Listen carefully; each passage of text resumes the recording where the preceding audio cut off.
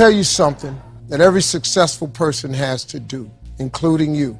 Believe it or not, every successful person in this world has jumped. I'm going to tell you what I mean by that. You are going to have to jump.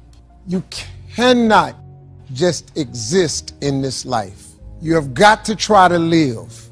If you are waking up thinking that it's got to be more to your life than it is, man, believe that it is.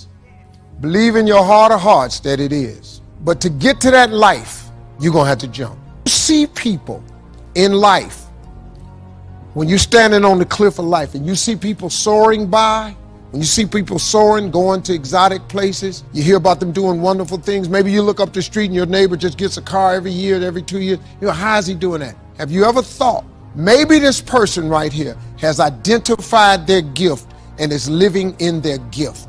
Because your Bible says, your Bible says your gift will make room for you. Your gift, not your education. You go get an education, that's nice. But if you don't use your gift, that education only gonna take you so far, man. I know a lot of people got degrees, man, they ain't even using them. It's your gift. But the only way for you to soar is you got to jump. You got to take that gift that's packed away on your back. You got to jump off that cliff and pull that cord. That gift opens up and provides the soar.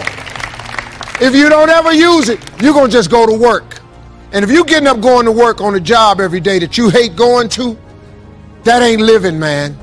You just existed. At one point in time, you ought to see what living's like. But the only way to see what living like, you gotta jump.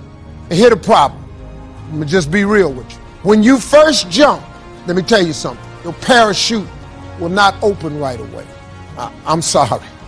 I wish I could tell you it did, but it don't. When you jump, it's not going to open right away. You're gonna hit them rocks. You're gonna get some skin tore off on them cliffs. You're gonna get all your clothes tore off. You're gonna get some cuts on you. You're gonna be bleeding pretty bad. But eventually, the parachute has to open.